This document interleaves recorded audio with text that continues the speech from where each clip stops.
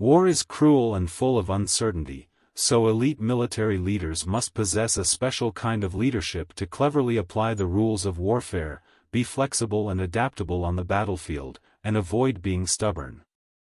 Sun Tzu, in The Art of War, specifically pointed out the concept of 5 dangers, highlighting the 5 major character flaws that high-end military personnel should avoid. A series of classic historical military examples from ancient to modern times confirms the brilliance of Sun Tzu's insights.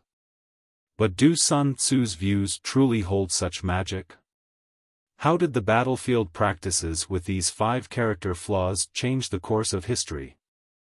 In this video, I will start discussing Sun Tzu's 5 dangers, and his original words are as follows. There are 5 dangerous faults which may affect a general. 1. Recklessness, which leads to destruction. 2. Cowardice, which leads to capture. 3. A hasty temper, which can be provoked by insults. 4. A delicacy of honor which is sensitive to shame. 5. Over-solicitude for his men, which exposes him to worry and trouble.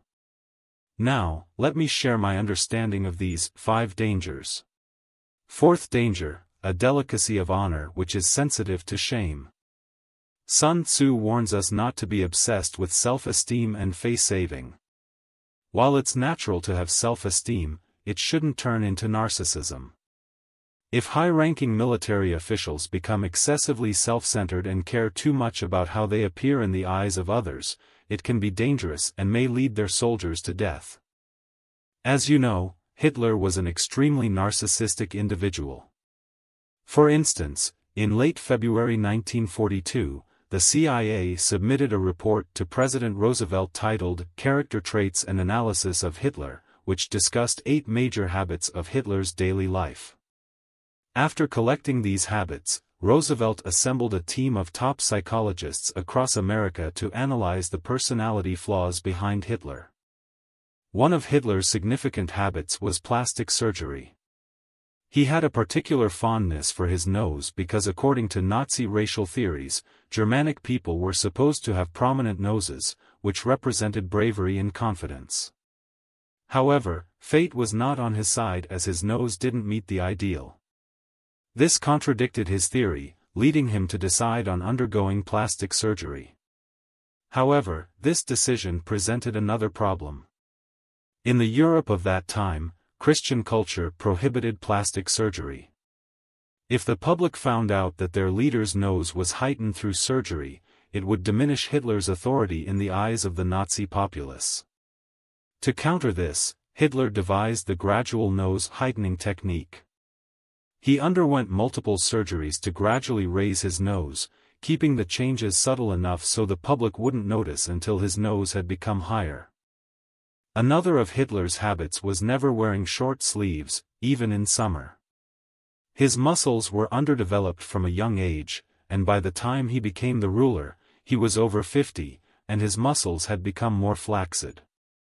As a national leader, whether his muscles were developed or not didn't matter, but Hitler's physique was a state secret. He had someone specifically assigned to bathe him, and no one was allowed to leak any information about his physique, under the penalty of death. These 2 examples show that Hitler's psychological vanity reached extremes. Would he genuinely accept others' opinions with an open mind? Throughout the war, German generals often received orders like, "This is the Führer's decision, and it cannot be changed, even if it was wrong." Consequently, his soldiers repeatedly paid the price for his erroneous decisions. Hitler's excessive vanity and self-obsession didn't demonstrate inner strength but rather fear and weakness. For high-ranking military personnel, having such character flaws, could they have a positive outcome? 5th danger, over-solicitude for his men, which exposes him to worry and trouble. Sun Tzu warns us not to have feminine compassion. As a leader, you must make decisive decisions when necessary, without overthinking, which would only lead to trouble. There are 2 famous cases of feminine compassion in Chinese history. One is Duke Xiong of Song, whom I discussed in a previous video. During the enemy's river crossing, he missed the two best opportunities for military strikes, the half-cross and backwater attack, waiting until the enemy was fully prepared to engage in battle, ultimately leading to defeat due to adhering to the noble customs of the Zhou dynasty. The other case is from the Hongmen banquet hosted by Xiang Yu. If Xiang Yu had killed Liu Bang during the banquet, history might have been rewritten. However, he refused, saying, "Liu Bang does not have the intention to rebel against me.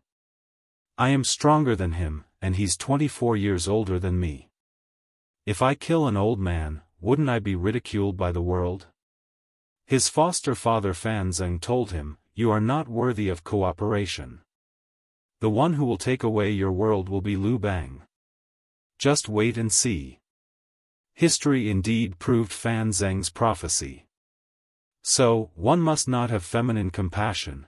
The ultimate goal on the battlefield is victory, and one must have the quality of making swift decisions, without excessive worries, leading to the loss of the best opportunities. Let me provide another real-life example. There's a famous Chinese-American entrepreneur, Wang An, who had a significant experience when he was 6 years old. One day, a little sparrow accidentally landed on his shoulder. The child wanted to take care of it, but he hesitated because he knew his mother didn't like pets. After much deliberation, he finally made up his mind, placing the bird outside the door and trying to convince his mother to let him keep it. His mother initially disagreed, but he persisted relentlessly until she finally relented. However, when he excitedly returned to get the bird, he found that it had been eaten by a cat. This incident had a profound impact on Wang An, and later, when he became successful, he used this case to tell everyone that they must make decisive decisions in life and not hesitate. If you are certain about something, go for it.